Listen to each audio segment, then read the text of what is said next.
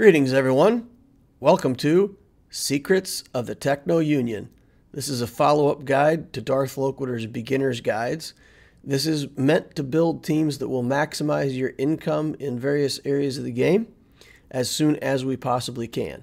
It is a long-term focus with the idea that we're going to build these characters and teams in a way to optimize our income for character shards and gear, and that will make it easier to gear up and build characters as we build more teams in the future. For PvP, we will make a few sacrifices on Squad Arena and Grand Arena game modes, so we give it a 6 out of 10. In events, Conquest, Galactic Challenges, it's a 10 out of 10. This is what this build is meant to do. In raids and guild events, we give it an 8 out of 10. It's not perfect, but that's definitely a source of income, so it's something we are going to focus on. The mod requirements are moderate.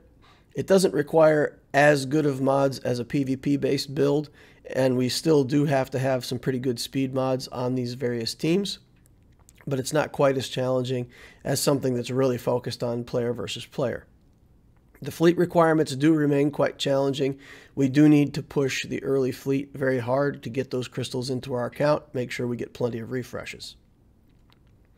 When we talk about income sources throughout the game, we've got events like Galactic Challenges, Assault Battles, Resource Events, which are Credit Heist, Smuggler's Run, things like that, Heroic Battles, and Omega Battles, so we have to try to grab as many of those as we can early on.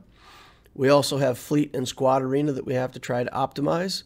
In terms of guild, you have the raids, territory wars, territory battles, conquest game mode, and we do have to think about that Rancor Relic 8 materials. We've seen from the new Galactic Legend Kenobi that there are going to be Relic 8 requirements going forward. So we do need to prepare and plan to get into a guild that's able to do Rancor. If we want to maximize our income, that has to be included in the income sources. Techno Union theory, what we're thinking is these various sources that we talked about are really divided between personal gains for the events, Squad Arena, Fleet Arena, things like that, and the guild side of things with raids, territory battles, the Wat Tambor mission, the Kiadi Mundi mission, challenge tier Rancor.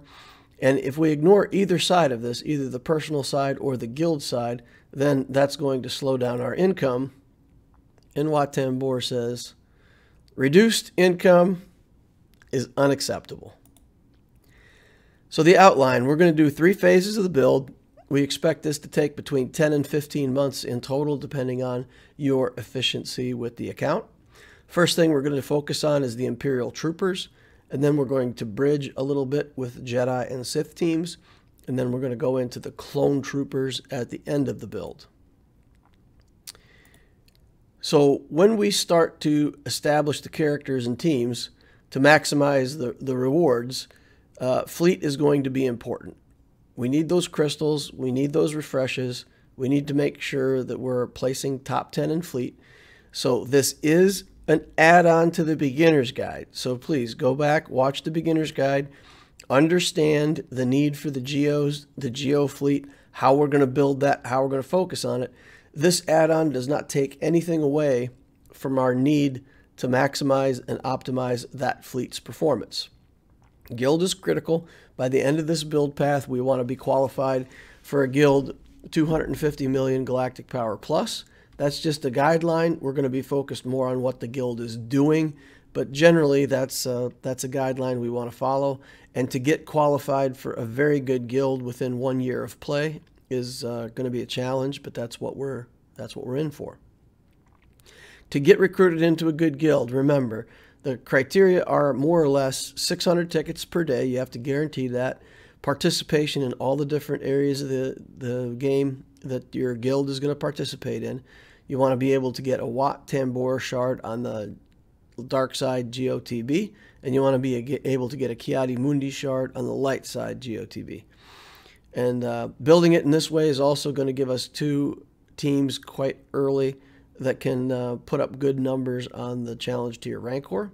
And you will only have 2 teams, so more or less you'll have a phase 2 and a phase 3 team. But still, it'll allow you to put some numbers on the board and show your new guild that you're competent for doing those kinds of things. So the first phase, the trooper phase, we're looking at the Vulture droid still. Remember, we really have to farm that. We need ranged trooper off of 3A on the dark side. You can get that as early as level 12. And we do want to force farm that, where as soon as we can, we just start doing the ranged trooper twice a day with that 25 gem refresh in between. Veers comes off of 2 nodes, 4C and 6C on the light side, and also comes out of the guild event store.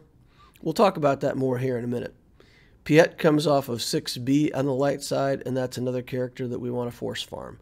So if you're looking at this already, you can see we've got 6 farms with the forced farms, 2 farms for Veers and Hyena Bomber. It could be up to 9 hard node farms per day. It's a very aggressive thing to do, very aggressive build to pursue. But we have to get these characters to 7 stars as soon as we can. For the purposes of this guide, I am building it as if Piet's going to be a double drop. He's not as of the day that this video is being recorded, but pretty soon into the future, Piet should be a 2-shard drop and should fit quite well into this build. Stark, we're going to get out of the guild store. Gideon does have a node, but we're just really going to get him out of the cantina to lighten up the load for what we need to do with our light side and dark side energy. Now, during this phase, our fleet energy is already going to be going into the requirements for Jedi Knight Revan. So because our troopers really take focus of the light side, dark side energy, that leaves our fleet energy to work on Zalbar, Bastila Shan, and then eventually Jolee Bindo. We've talked about this before. He's a little further on in the fleet nodes and not easy to get to as an early game player, so it'll probably be after at level 85 that you can access Jolee Bindo. But when we can get to him, we're going to want to start farming his shards out of the fleet. Cantina farms after you have Gideon. And remember, we also have the Geos out of there. So you need to build the Geos, you need to build Gideon, and then you can move on to T3, M4, and mission during this phase if you can get to them. Okay? The clones, there's several clones that come from the stores. Fives comes from the Cantina store. Rex and Echo come from the fleet store. After you have your Geo fleet, the ships and the characters all to 7 stars, then you can start picking up Rex and Echo from the fleet store, in addition to some of the other characters that we're looking for out of there from the beginner's guide. So to break this all down, during the trooper farming, hard nodes, regular energy, Vulture droid ×2 until 5 stars, then you can back off of it and just farm it single. Range trooper ×2, Piet ×2. And if you have energy to farm Veers, he shows up on 2 nodes, and you will want to farm him on 2 nodes. Veers is possible for the guild event tokens, and while we typically would advise people to hoard those guild event tokens and not spend them on anything, it's possible that you will have so much pressure on your regular currency that you won't be able to keep up with Veers farming at the same rate as everybody else. And you may need to take some purchases of him out of the guild event token store. If you want to wait a bit longer and let him build from the hard nodes, you can. If you're willing to spend a little bit of that currency at first, it can delay a build into Malak or Gas or something later, but we'll leave that to the discretion of the players.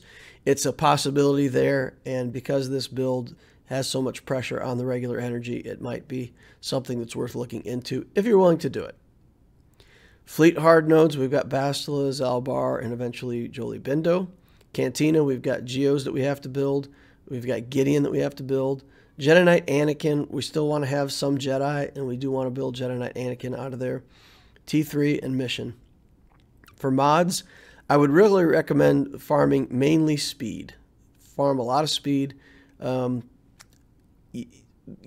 optimize the characters, you might need other mod sets, but all of these characters can be just fine with speed, especially very early in the game. And because you do want your troopers to go fast, getting some good speed mods with good speed subs is really the priority. You need at least 3 regular refreshes, 2 fleet refreshes, and top 10 to get 200 and more crystals is really the goal even before we hit 85 with this kind of a build. In the fleet store, save up currency, like we talked about before, just don't spend anything for a couple days. Let it build up to around 3,000 or 4,000. You want to buy Grievous whenever he's in the shop. You want to buy Vader whenever you see him in the shop. You need to finish your Geos and their ships, and then you've got Echo and Rex that you can get out of the fleet store. With the troopers, we do really need speed, and for PvP, they need to be really fast. For PvE, which is player versus environment, for anybody who's not familiar with that terminology, PvP is when you play against other people. PvE is when you're playing against the game modes that have pre-built characters. So for those game modes, speed is not as critical, but having good speed will make a difference in how well you can complete, especially in the assault battles. So start farming a lot of speed mods and look for good speed subs.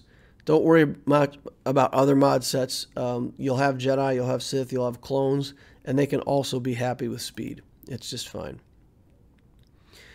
In terms of the PvP turn order, I want to talk a little bit about how to turn your trooper into a team that will do okay in PvP. The turn order is important, and in the past, troopers have played very poorly on defense because the AI doesn't do the skill selection anything like what you would want to prioritize as a player. However, Gideon has some interesting mechanics, and potentially you can really make this team hard to put up with on defense. So once you set it in your squad arena, it won't drop as far as typically people are used to the trooper teams. Troopers have always been a team that you can fight your way up and then they just lose on defense. But there's a way to build them now where they really hold their own on defense. So Gideon, we have to make him fast. We want him to be 300 speed or 320 speed at Relic. It's not hard. The character is already 198 speed at Relic level, so getting him to 300 speed really isn't that much of a challenge. Piet needs to go next. He needs to be at least 270 speed or 290 once you hit Relics. Stark needs to be 250, and then Veer's at 240. By the time you get down there, it's really not much of a challenge to build. And then Range Trooper's our last trooper, and his speed is not as critical. If you can get him up to 200, 230, something like that, it's great. But he's the least of your worries, and he'll be fine. So what we want to do to get this defensive team working correctly is we need Gideon to get around to his second turn. We would really love to control the situation, drain the opponent's turn meter, and put our troopers at an advantage with a mass assist that will give them a lot of turn meter. But we don't get that with Gideon. He does the Darksaber lunge first. So once we have Piet in the group, under the Veer's leadership, they get 10% turn meter for each buff that they gain. So Gideon will go first. He'll swing the Darksaber. That gets 10%. Now, if we go back and we look at the speeds, you'll notice that the next speed, one is Gideon's at 300, and the next speed is 10% below that. So once you get him at 300, your Piet needs to be at 270 to be sure that that 10% speed is going to generate Piet going immediately. He'll do suborbital strike. He likes to do his area effect for some reason as the first skill. It's not good, but that's what he does. That gets us another 10% because it gives us another stack of the Emperor's Trap. Stark will then go, and he'll also use his area effect. That'll give us another 10%. Veers will go, do Ruthless Assault. He takes a turn, and all other troopers take a turn, and when they do, they all generate an instance of Emperor's Trap, which gives us 50%. And then Ranged, when he does his turn, he'll do Steady, and that special ability calls another character to attack, and then somebody assists. So even if Range is the one that assists, you'll get Ranged Trooper's turn as well as whoever he calls to attack. That'll get us 2 more stacks of the Emperor's Trap. So if we add up 3 10s, a 20, and a 50, that's 100%. So that means if Gideon went at, let's say, 305, then the speed count is still at 305, and he gets his second turn. And on his second turn, he will use Control the Situation, drain their turn meter, get a mass assist. And assuming that your troopers can get a kill somewhere in these first 2 turns, then, you know, that'll kick in and they'll keep going. So in an early game setting, if you get a couple of these troopers to Relic level and you get them fast enough, this team can really hold its own in PvP. You'll be able to do well on offense using the right skill, and you'll still be okay to hold on defense against early game teams. They're not going to be able to withstand the barrage of bullets coming in from these troopers. So what does done look like? Again, we're talking about challenge tier Rancor as a reasonable thing that we have to prepare for, and that means that all of these troopers eventually have to go to Relic 5. Veers Piet Stark, I misspelled his name Stack, that's actually Stark, sorry, I just noticed that. But they want to go all to Relic 5, and the Zetas on Aggressive Tactician, Emperor's Trap, Imperial Intelligence, and Control the Situation. And then Range Trooper, he can be functional below Relic levels, but once we get to the point where we want to be in Challenge Tier Rancor in any way, he does have to be Relic 5. That'll also help us with the Squad Arena stuff, and it will also help us in assault battles to make sure that we don't die to the initial opening volley. In assault battles, they have preloaded turn meter and go really fast, so especially at Challenge Tier 2, you most likely will have to be able to take a few hits before your turns kick in. So that Range Trooper will have to be at Relic levels to soak that initial damage and get through that easily. All right, the problem with going into Troopers as the next team, we have a problem with Shaak Ti. So Shaak Ti appears on a fleet hard node, and that section of hard nodes is really not easy to get to. Fleet normal 5E is a very challenging node to get past, and most people get stuck on that node for quite some time. If you're building the Hyena Bomber, basically when you get your Hyena Bomber to 5 or 6 stars, you should be tanky enough to be able to get through that node. But that's usually, let's say, 5 months into the game, 4 or 5 months before you're able to move past those nodes. And we're looking to have these troopers up and running, you know, right after we hit 85. Not to Relic level, but at least to 7 stars. So it provides us with a gap that we really can't fill by just going straight into the clone troopers. And we do want Shaak Ti for that leadership, and she's required for the Ki-Adi-Mundi mission, so what we're going to do is we're going to make a little bridge here between the Imperial Troopers and the Clone Troopers. So we already saw that we were going to take some of the JKR requirements out of fleet, and we're going to switch that over. We're going to take that out of regular energy and work on that. Guild update. In this bridge phase, you should be working your geos up and getting them watt ready at 16,500 galactic power each. You're working on your troopers, getting them up and running. If you aren't already, this is time to take a close look at your guild. By now, I mean, you're barely level 85. You're just getting things up and running. But you should already be able to apply for guilds that are doing dark side Geo territory battles and light side Hoth territory battles. And if you do get into a guild that's, let's say, 150 to 220 million in that range, you'll probably only be in that guild for 3 or 4 months. You'll outgrow the guild very quickly, and you'll need to move up into a better guild. But this is the point where you really need to check and say, I need to be in a good guild that's doing a lot of these events and getting me a lot of currency. So check that. Make sure, spend the time that it takes to get into a good guild. Really, you won't regret it. You need that guild event token too, for sure.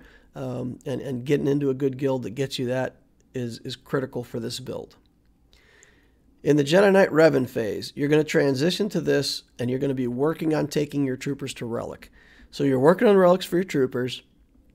Once you finish your trooper farm, you're going to continue the Vulture, the Hyena Bomber, and then you're going to start picking up Bastila Shan, Jolie Bindo, and Zalbar out of the light side, dark side energy nodes.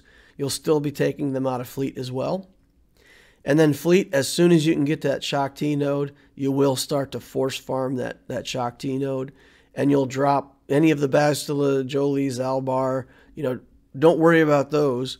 We took as much of that as we could out of fleet, but then get farming that Shaak Ti as soon as you can and make sure you hit that node twice a day. As you finish the requirements for Jedi Knight Revan, we're going to pick up Bastila Shan Fallen. to support our Sith team. We're going to be picking up Wicket and Mother Talzin as hard node farms. Now, those seem like really weird and random things to shove into our build, but there is a reason for it. There's Endor Escalation and the Defense of Dathomir. Those are heroic events, and they each have this event that says unlock challenge tier with a 7-star Wicket and unlock with a 7-star Mother Talzin. What's not clear from the text or the way that it works, you don't need to have the Ewoks, you don't need to be able to do the mission in any way. Once you get to a 7-star Wicket, you can do the challenge tier. The challenge tier has 2 Zeta materials. This is a guide about farming and optimizing the amount of materials you get from the game. So we've got to reach for those. We got to make a grab for those 4 extra Zetas that we can get, Zeta pieces every month. Got to go for it. So we're going to do Wicket and Mother Talzin as hard node farms. In the Cantina, we're going to work on Arc Trooper and then Sith Empire Trooper as we get the energy to do that. And again, Sith Empire Trooper doesn't necessarily fit directly into the build, but he is going to support our Sith team and make that team better. So we're going to want him over there. And even at this point, I'm not going to end the video now, but this is the point where you already need to be thinking about the next steps, what you're going to be doing with the account once you get this build underway.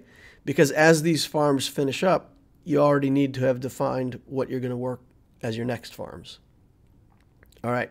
And then for anybody who hasn't seen this or needs proof or doesn't believe me, here's an example of the Endor Escalation battle with the Tier 1, 0 stars, never completed, requirements not met.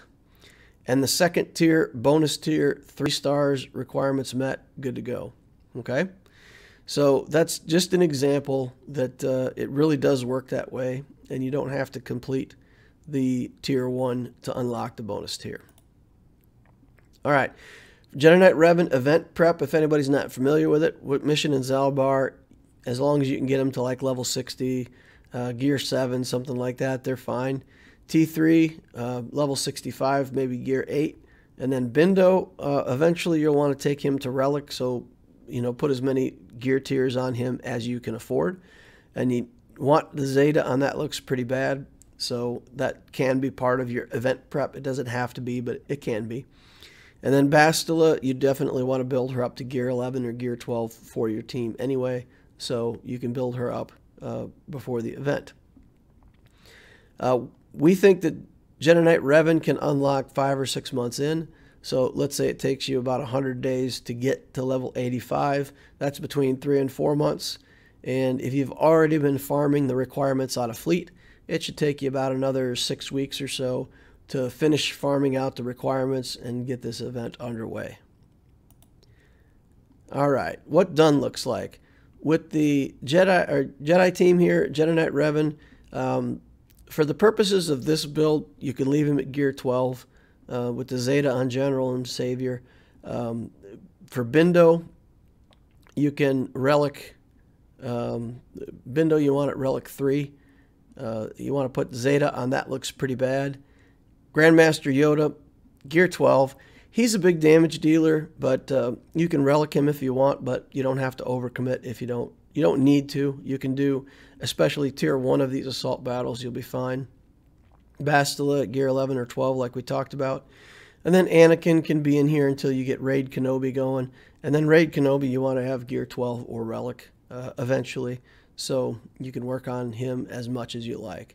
The main thing is to get Bindo to Relic levels so that once you're in these assault battles, as your Jedi die off, Bindo can just simply bring them back and you can just keep running. For the Sith side of it, we've got Emperor Palpatine at Gear 12, Zeta his leadership, Vader at Gear 12 or Relic level if you want to with the Zeta on Merciless Massacre. Dooku should be at least Gear 10. Bastila Fallen should be Gear 11 or 12. And then the Sith Empire Trooper, you know, it depends on how much you want to commit to him, but he can be anywhere up to Gear 12, depending. And again, that's eventual. It doesn't have to be that way right at the start.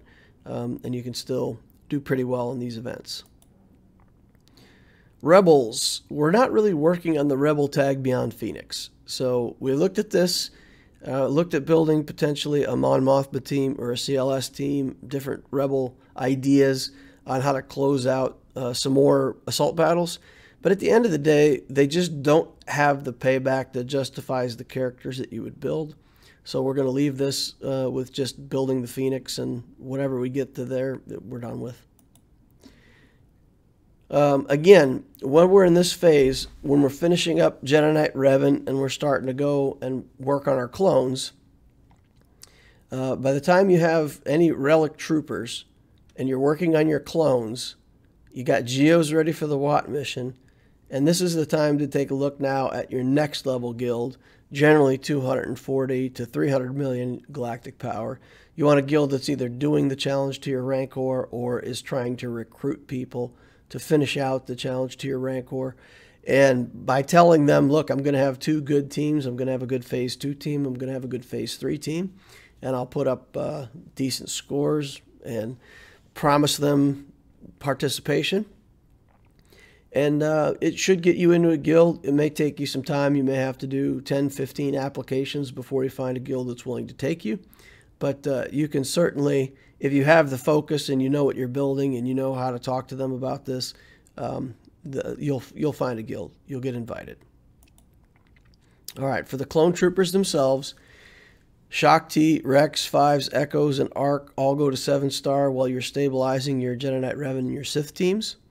You'll want to bring Fives to Relic 7 and Relic 5 all of the other clones eventually.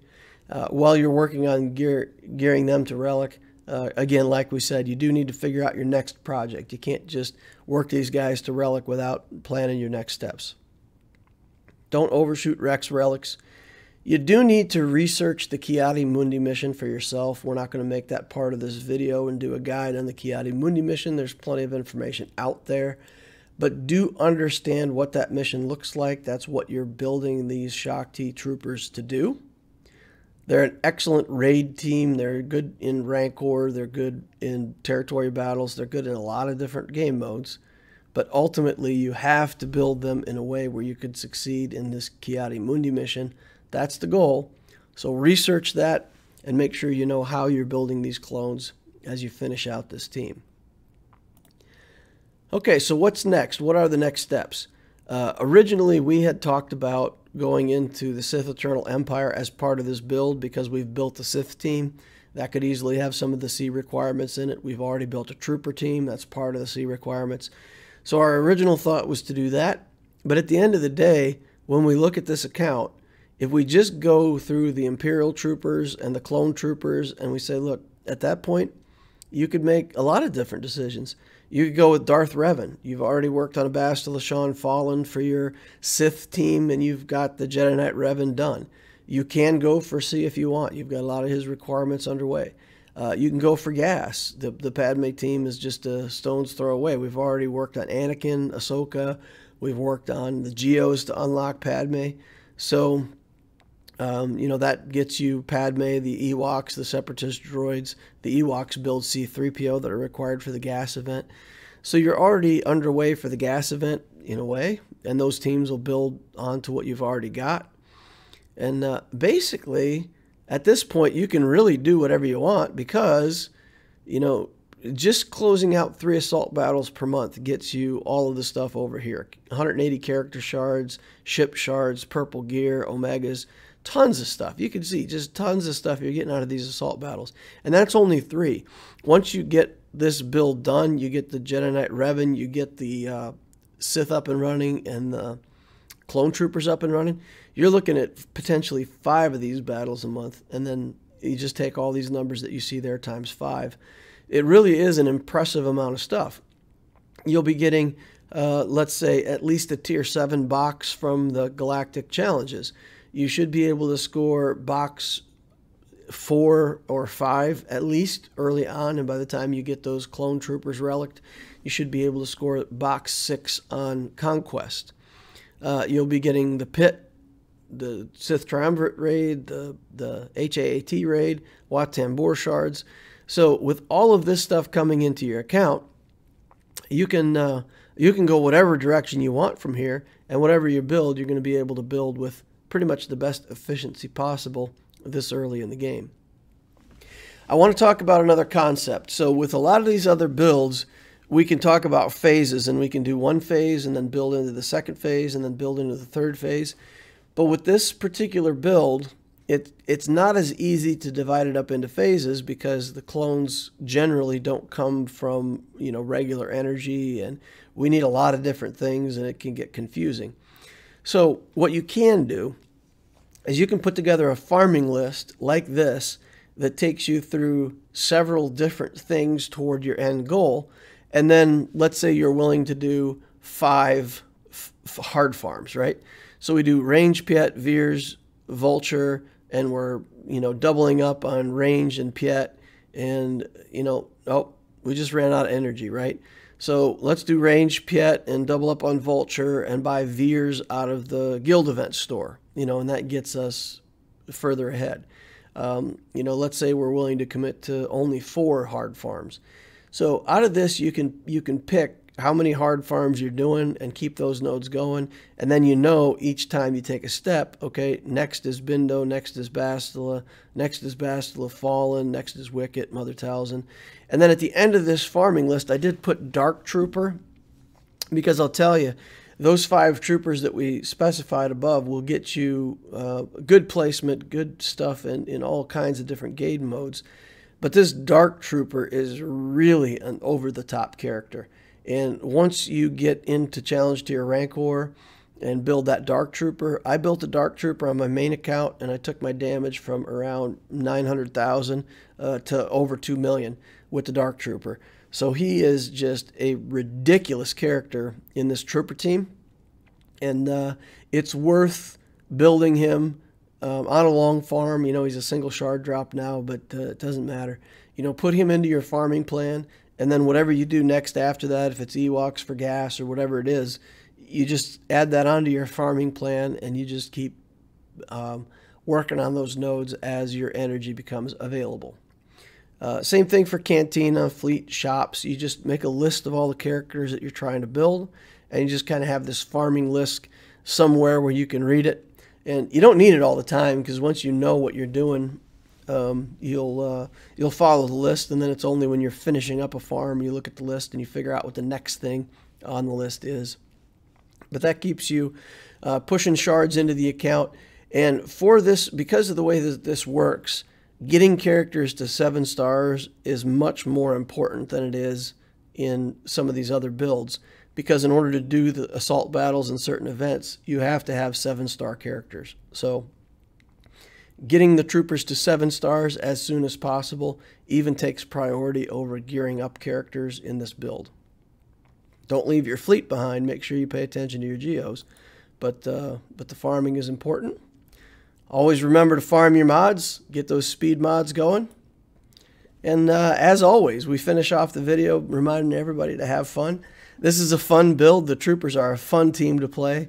They're fun in Squad Arena. They're fun in Grand Arena Challenge. They're fun.